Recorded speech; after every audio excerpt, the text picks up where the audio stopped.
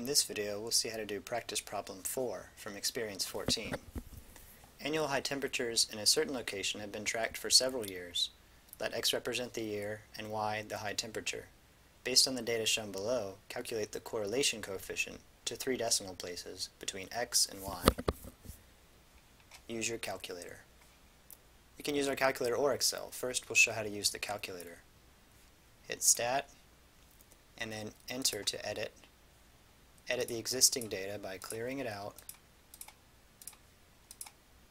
then typing in the new data with the X data in the column L1 and the Y data in the column L2.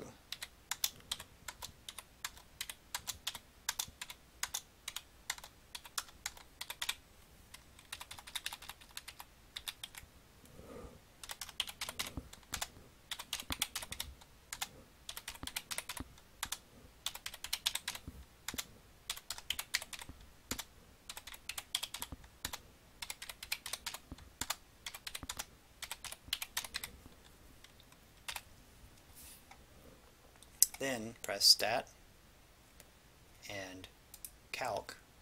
Go to linear regression, enter, and calculate. And you'll see that the bottom number is the correlation coefficient R. Now, if you have not done this before, you may not see R squared or R appear. To make them appear, you may have to only do this once, or anytime you wipe the memory clean on your computer or calculator. Press second 0 to go to the catalog, then scroll down or press D to go to the letter D options, then click down to Diagnostic On.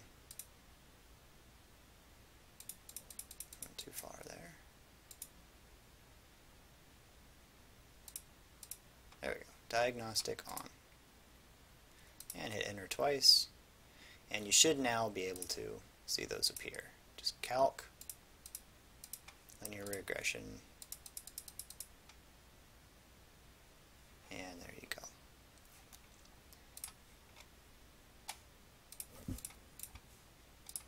On Excel,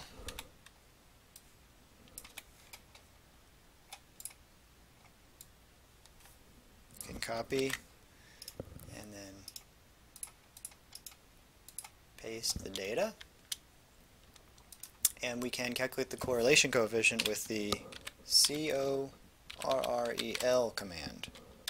Open the parentheses, select the X data, and hit comma, and then select the Y data. Close the parentheses, and you'll find the correlation coefficient right there. 3 decimal places there if you'd